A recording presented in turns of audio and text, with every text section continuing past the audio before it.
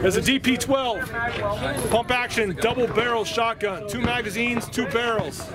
I'm excited for this. Single trigger. It's right side, left side.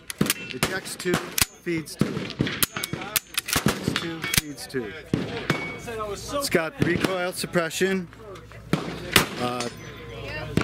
sling swivel mounts, mag pull accessory slots, Picatinny rails for your choice of sights, choke tubes, front fore-end handle, tactile grip, single trigger. Now we're going to go shoot one. 7-inch magazine tube.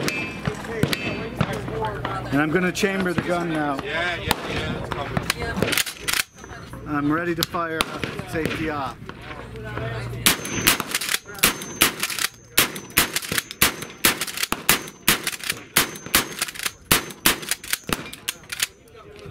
Chamber empty.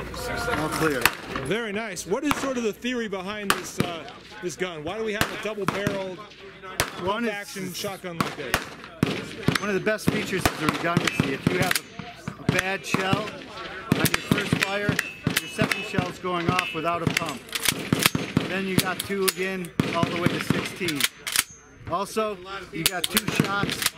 With 1 pump, you can shoot 16 downrange in about 8 seconds. Now, one of the things I learned in a little bit of shotgun training I got is that follow-up shots are very important. Anytime you're taking a shot, there's always a follow-up shot. So, well, this time we have 14 follow-up shots. We have shock resistance, and we have pitch to keep the muzzle down. And we have a front grip to really control the muzzle. Yep. And with 2 barrels, your follow-up shot is very fast because there's no pump in between. Correct. Shot 1 and shot 2. So it actually makes a ton of sense. I'll be honest, when I first saw this on the market, I was like, what? Why? But then I thought about it, and I was like, no, this makes a ton of sense. All you got to do is fire 16 and you'll want one. Yeah.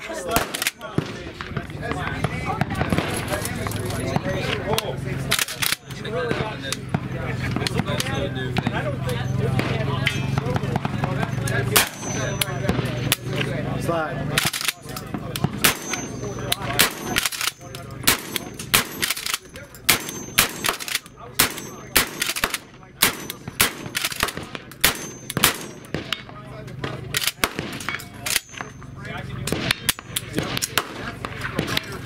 That is not bad at all.